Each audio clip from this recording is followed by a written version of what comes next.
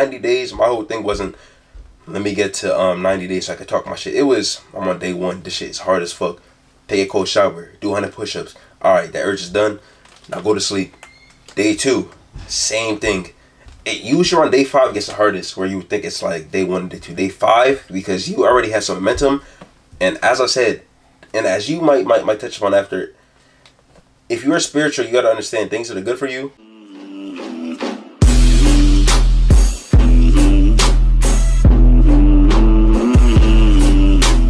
And assertiveness. Number 2 is gonna be that right fucking there. That was spot on. And number 3, I say number 2.5 is ED, which is erectile dysfunction. Actually, it prevents it, because if you don't constantly have dopamine receptor, as I say, malfunctioners, which is when you constantly watch porn, you get a dopamine hit. Yeah, yeah. Our minds and our bodies think we're back in, BC, 1800 BC, and we just basically spread our seed to reproduce our lineage. And another thing about porn, I don't know if this ties into what you're saying right now, but I know that, consuming too much porn, that kind of affects your ability to get an erection. Yeah. Because you're watching porn so much that now you need that to be able to get an erection. Yeah, it does. Yeah. Because you're so used to watching all of this. Dopamine effect. Yeah, you're so used to watching all this kinky shit that's the only way you can get off. Yeah. So it's actually like a double-edged sword. So like, porn can in ways be beneficial, but in I think more ways it can be just bad for you. Yeah, it could be very, very harmful, because, for instance, in college, I was always watching that shit, and I was still getting girls, and I had way too many scenarios, like Steve said, where I'm just here thinking I'm crazy. I'm like, my shit is not getting up, and I tried every excuse in the book, like, oh, it's because I'm drinking. When you drink, you get, as they call it, whiskey dick. The reality is, I just was watching porn maybe before I even met the shorty, so I'm already out of that mood. But like Steve said once more, I thought I had to be in that situation, because as a man, I should be trying to chill with girls. Yeah. Where sometimes you can't really just be chilling with girls. So, like I said, 2.5 was the erectile dysfunction, and it goes back to blood flow. You know what I'm saying? So that is all really an erection is. It's an arousal, which forces blood, which is why when you're having sex, you know what I'm saying, you heat. You get heated, you get warm, you sweat, all that shit. That's just because the arousal and the effect. So if you're not always beating off, think about it, you'll be able to concentrate more blood flow to where it needs to go, because your mind and your body knows when it's time to work. Which is the reason why your arm doesn't get bigger. You know what I'm saying? It's like your arm doesn't get bigger. Well, I look like Popeye. Exactly, yeah. So your mind and your body knows where exactly the blood should go. So when you don't do it, and you don't watch porn and external stimulations for pleasure, your body knows it's game time. Yeah. It's game 7. You know what I'm saying? Of the NBA Finals, it's game 7. It's on the line. You've been practicing your whole life. You're ready to go. Yeah. So that's 2.5. Number 3 is gonna be it's gonna be strictly gonna be testosterone. So testosterone, I would say, has different sub entities. So like, one is gonna be, of course, the confidence, the self-esteem, and then the third one of it is gonna be, like I said, you'll be able to lift more, have more output in the gym. In your case, with your punches, your kicks, everything will be more all around structured for you to be a more powerful man. You know what I'm saying? So, have you ever even tried it for a day? Like, well, like not masturbating at all? Yeah, or masturbating, or having sex, or just like retaining. Well, as far as masturbating, like I haven't done that in, I don't know. I can go without it. Like I'm not dependent on it. Yeah. Okay. And as far as thrashing cheeks, like it's been a little drought. Yeah. So but I actually had a conversation with my one of my friends about that, about going through periods where you're just not you're not fucking. So and he kind of brought it to my attention that there's actually like benefits. Yeah. Because you kind of, the longer you go without it, you kind of get into a point where you kind of like realize that you don't really need it. Yeah. Because I feel like, because I feel like when you're doing it too much, like obviously if you got a girl, then that's a different story, because sex isn't the foundation of the relationship. You know, that's just a part of it. It's a piece of that puzzle. But if you're single, you're young, you know, you just want to have fun, you know, then you're just only fucking girls. You know, you're only interacting with women for that pleasure.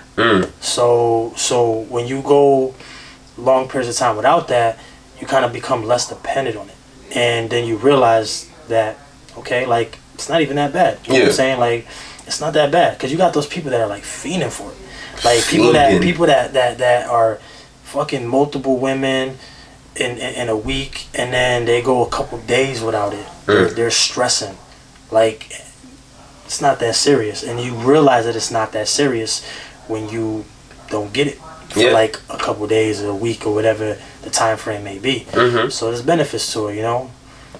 And I didn't realize that until I had that conversation with him, because I was one of those guys. I was complaining. I was like, damn, bro, it's been real out here, you know. I'm out here just sitting in my room staring at the wall, you know, reminiscing about the times, reminiscing about the that cheeks 40-minute drive, that walk, 40-minute walk, yeah. You know what I'm saying? And them sessions, you know, them backseat sessions. Thinking about those, and I'm like, damn, man, I wish I had that right now. Especially in these COVID times, real lonely. But he kind of, you know, in this conversation with my friend, he made me realize that it's actually a good thing. It's not bad, you know. It's not as bad as I make it out to be, you know. And also another thing is that, like you said, you know, the longer you go without it, when it actually happens, it's game time. You know, it's like, it feels like, it feels like the first time you're gonna bust the most vicious nut you ever. That's just gonna be so freeing. I'm telling you. Yeah, so it's a good thing, you know. And so don't think that it's bad, you know. Don't think that not being able to ejaculate, not, you know, going through these long spells of being you know, in a drought with no cheeks, you know, don't think that it's bad, you know. It's actually beneficial, but you won't know that until time pass. Yeah, I like that a lot, actually, what you said, though, because, you know, I've been in that same scenario, and I've even talked to friends who, we both know mutual friends. I'm not gonna say the name, but when I say this example, you know what I'm talking about. They did a drought for like 3 years, so. Yeah. So it was one of those things where he was stressing. It's sad that I just know off of those words. Off of those words, he already pieced together. He sees it. He's visualizing the person's face. But just pray for this man. You feel me? Quick prayer up. So what he told me is the same thing you said, where it's like, he said, now when I go out, I don't even focus on getting bitches because I know they ain't coming in. Well, for this individual, you should have came to this realization a long time ago. Because you know, 3 years. Damn, if you ain't realized it till 3 years. You was really in denial. And don't get it twisted. It's only been like 2 weeks for me. Boy, damn, if it took 3 years for you to come to that realization, it's a head scratcher. Yeah, that's a lot of days around this earth. That guy really got faith. Too much. So it goes like, we joke, you know what I'm saying? Here we like to be real, but we also like to have fun and just, you know, you can't be serious all the time, because I feel like the shit we do already is going to be, it's structured for growth. So we could be here mugging and serious and just, you know, hoorah alpha, but like, we know who we are at the end of the day. You could also be cool. You could be, as I say, charismatic. You have to have more magnetism the way you guys communicate. So as a man, this also is not really semen retention based for like what I'm trying to get at next. But you see the way we're conversing, it's not high energy or low energy. It's just it's smooth, it's genuine. And as I talked about in my last video, it's authentic. You need to be more authentic in all your interactions. What I want to discuss next is you know, Mike Tyson, they said he did semen retention for 5 years. Have you ever heard that before? Nah, but like, I know he said it in a Joe Rogan podcast, but I didn't actually I didn't watch it yet. So. Yeah, okay. Because you know his old coach, was it Mike D'Amato? What's his name? Customato? Customato. Yeah, so he's the one who pretty much told Mike Tyson, you know, so many things about what you see, you can manifest and things like that. But it starts with not spilling your seed, and as you said, putting yourself in a mindset where guys who are in a drought, all they can think about within each hour is, why am I not getting no cheeks? I need to get some cheeks. And we find some cheeks. So when Mike Tyson had, the youngest champion all time, had the vision that I'm gonna be a champion. It's not I need to get some bitches. It's I'm gonna be a champion. You have to understand everything is a balanced beam. He was getting them. Yeah. When he had the championship. Facts. It was coming. It was coming by the load, you know. Yeah. But obviously facts. Yeah, but he knew. But he knew that in order to be successful in what it was that he was doing, he had to like put all the other shit aside. Yeah. I understand your why. Tunnel vision. Yeah. So. And even today, somebody in my comment section asked me. They're like, I put a video the other day. It was like 10 semen retention benefits, and somebody commented. He was like, I'm on day 5. When am I gonna start seeing the benefits? And I said, everybody's different, you feel me? Like when I used to be a chronic masturbator, because that's all I knew. That's what everybody else around me, what people were doing. So I'm like, all right, that must be the norm. It took me 2 days of stop doing it, and I instantly started seeing results and benefits. So I asked him, like, how deep are you in it? Like, if you're not already based off of your past, somebody who always was constantly engaging in it, it could take you, honestly, 5 days. You're at 5 days, wait till tonight, see how you feel. At most, it could take a week, you know, and things like that. So, and honestly, like, you'll be surprised what the human body can get comfortable with. Like, it doesn't matter what it is. Like, if we are, you know, if we're dealing with something long enough, you know, we'll get used to it. It's just the way it is. So like it's gonna be tough regardless in the beginning, like he said. But if you stick with it, it's gonna become natural. Like it's not even you're not even gonna notice it. Yeah, and it's all perspective. So also what I told him, I was like, you should be trying to inherit semen retention as a lifestyle. You should be trying to harness it as a tool, and don't just do it because you think it's cool. It's a wave. It's cool to say I did 5 days. But now you're asking me questions like, I'm at 5 days, now what? Nah, nigga, like, this should be a lifelong thing. I don't entertain things because it looks cool. You feel me? I wouldn't deprive myself of something I want to do because it might feel good to say the accolade. When I did 90 days, my whole thing wasn't, let me get to 90 days so I could talk my shit. It was, I'm on day 1. This shit is hard as fuck. Take a cold shower. Do 100 push-ups. All right, that urge is done. Now go to sleep. Day 2, same thing. It usually on day 5 gets the hardest, where you would think it's like day 1, day 2, day 5, because you already have some momentum. And as I said, and as you might touch upon after, if you are spiritual, you got to understand things that are good for you, there'll always be obstacles thrown at you. So when you think you're in the clear, I'm telling you on day 5, understand that, you know, it's a spiritual warfare. We're in the battlegrounds. Things, devils, demons, whatever your spiritual belief are, they're going to be thrown at you with certain urges, certain things on Instagram if you're on it. These are all stimulant things, you feel me? When I got to day 90, and I did relapse on day 90, which is so mad. I was so mad. I went on YouTube. First thing I see is some bitch twerking. it sucks. Went out that night, you feel me? Went to the club, bagged something, and usually I could contain myself, but I was so like a kid giddy. Yeah. I knew I'm finishing.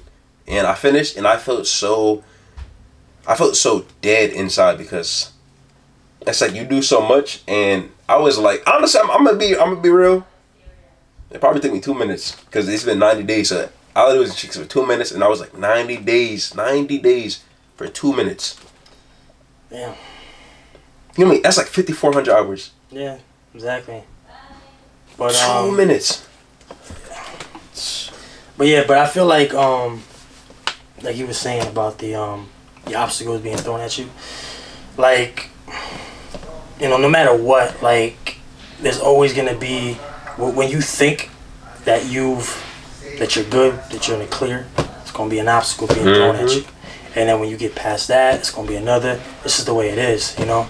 So, but don't let that discourage you. Like, don't like you know, like he literally just said, after 90 days, he failed. You know, he gave in to the urge, but he didn't let that stop him. Like, he didn't let that discourage him to the point where he just gave up and he was just like, whatever. If I'm gonna fail, or if I'm gonna give in to my urge this far off, like this far, you know, then what's the point? Like he acknowledged what he did, and he proceeded. Yeah, 90 days. Yeah. And I did 60 days after that. Exactly. So 45. So perfect. So that's a perfect example. You know, don't get discouraged.